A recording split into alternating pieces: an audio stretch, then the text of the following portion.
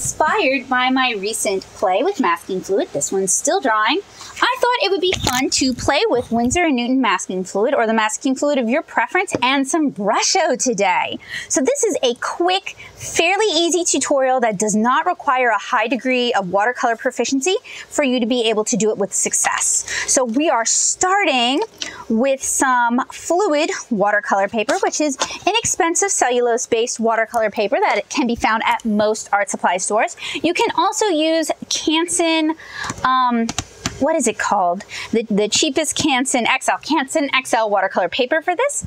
This is not a difficult technique. So the next thing you're going to need is some brush soap or a little bit of bar soap, unscented if you have it, and a glass of clean water. So I'm gonna grab that really quick. Also going to want to have some water reactive watercolor crystals like Brusho or Ken Oliver's Color Burst. I put my Brusho here in a super handy little salt cellar caddy. And if you guys are interested in more tutorials on using Brusho, my channel has loads of them in the watercolor playlist, so please do check them out. So the first thing you're going to want to do when you're messing around with masking fluid is 1, you want to use a synthetic brush, 2, you want to use a garbagey brush if you have one, and 3, you're going to want to put some brush soap on your brush to try and preserve it. So what we're going to do is we're going to dip our brush in the clean water, we're going to swirl it around in the brush soap, get that brush soap worked into the bristles. This will help prevent your masking fluid from basically gluing your brush together. And then we're going to draw in our design. I'm going to go something really simple and geometric since this is just a tutorial. And I want you guys to be able to do this at home yourselves. You could do flowers, you could do all sorts of shapes. You could do patterns if you want. And we're just going to sketch that in with our brush dipped in masking fluid. And I have the sort of masking fluid that is uncolored. And we're gonna do all sorts of blocks of different sizes.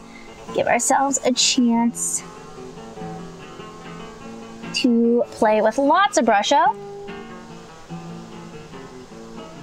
I do have a little bit of a hard time drawing straight lines sometimes, especially if I'm chit-chatting with you guys. So do forgive my wonky lines. That's okay, we're mostly just playing here. Experimenting and learning new things. And you want to let your masking fluid have at least an hour to dry, and you want to be careful not to apply it too thickly, because when you apply it thickly it can and often will tear the paper.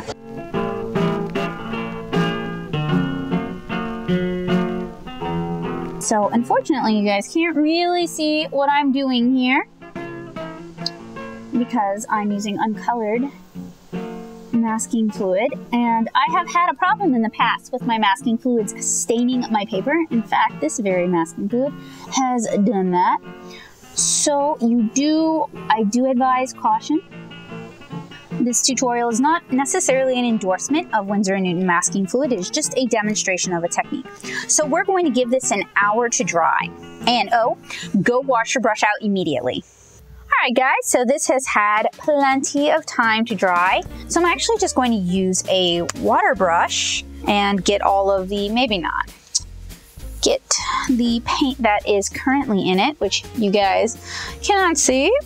Ouch, I'd left a bit of yellow in. But that's what shirts are for, right? And you can either use a water brush or you can use a regular brush. And it doesn't have to be synthetic this time. It can be what you got. So I'm actually just gonna grab a large round.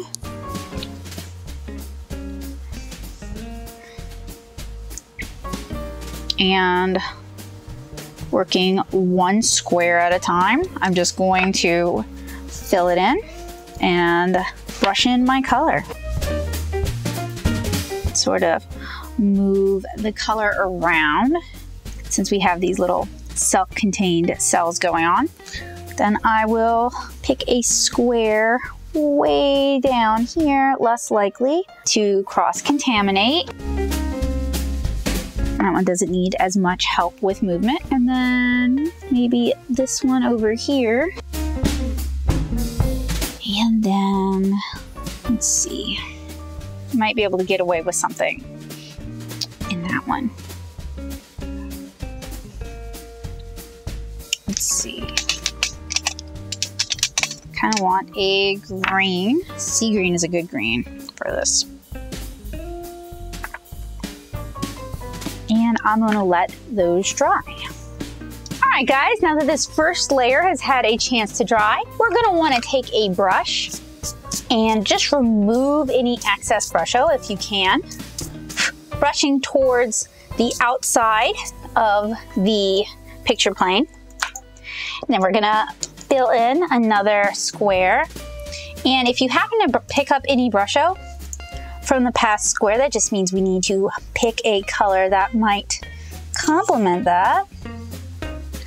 So maybe a purple. And you can use a wet brush to help move it around if you want. All right, and maybe a square down here. And even though that picked up some red, I'm gonna go with a blue.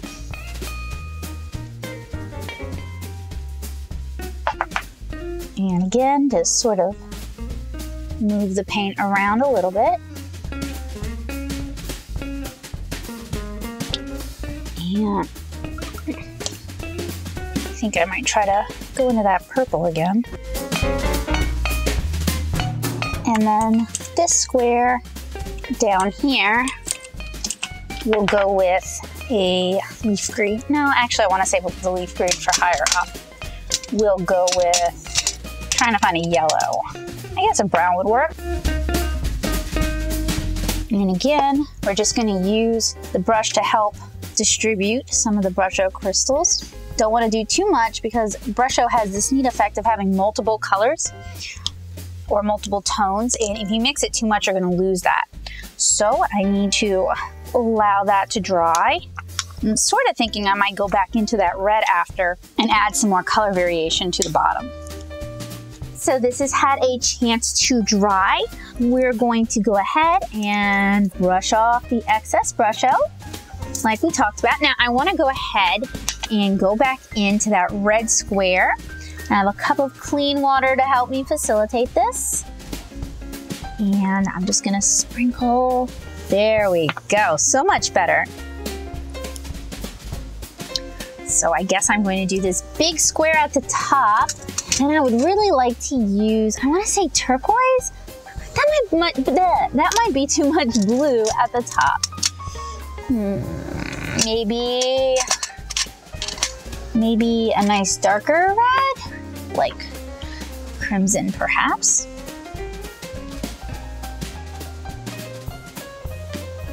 It's going to end up becoming kind of a dominant color because it gets so much. Actually, I could do two colors in it. So let's start with crimson here. And then let's do, no, not gray, turquoise, since it's such a big square. And if you like that effect, you could do more of your squares large like this, just activating some of that red so it doesn't get lost. And since it's such a big square, I guess I'm just going to let it dry. All right, guys, so this top square is still drying, but I'm gonna try and work around this. So I'll go ahead and try to get a couple more squares done. So let's go with something bright down there. And then over here, maybe something a bright green, emerald green maybe. Just push some of those colors around so we get a little bit better blending. So that leaves only 2 more squares. All right, guys, we're almost done. We're in the home stretch. So I have 2 more of these rectangles to go ahead and block in. So we're gonna go, I think, with something red here. And then we have a long one over here, which needs something a little different. Maybe purple, although there's a purple right there. So maybe not purple. Oh, you know what? The black actually has multiple colors in it. I'll zoom in. So you don't even need much. It's got red and blue, so it's actually got this beautiful sort of ember effect going on. And you don't want to overload it, and you don't want to disrupt it too much because then you'll lose that. And I believe this was scarlet, so I'm just moving some of that color. And then I'm going to add a little bit more Brusho to it. And now I'm gonna let this dry. All right guys, so this has had plenty of time to dry. So we're gonna want to brush away the excess Brusho. Then we're gonna wanna use our rubber cement pickup.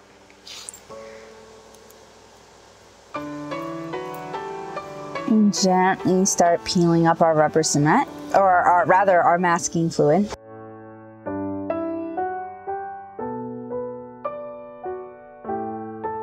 And finally, you have a very, very simple watercolor technique that you can either use with Brusho or you can use with just flat watercolors. That would be perfect for cards or for simple backgrounds. So thank you guys so much for hanging out with me today. You can find links to everything used in the description below. And you using those links helps me out a lot because they're affiliate links. If you enjoyed this content, don't forget to subscribe. And if you want to learn more about watercolor, check out my watercolor playlist here on the channel and my watercolor basics series at natosoup.blogspot.com. This video was brought to you by Ink Drop Cafe, the Creators Collective. So if you enjoy my art and my tutorials, please do drop by and check out the webcomics and other wonderful comic resources that we host on Ink Drop Cafe. And I hope you guys will have a great day, and I hope to see you again really soon. Bye, guys.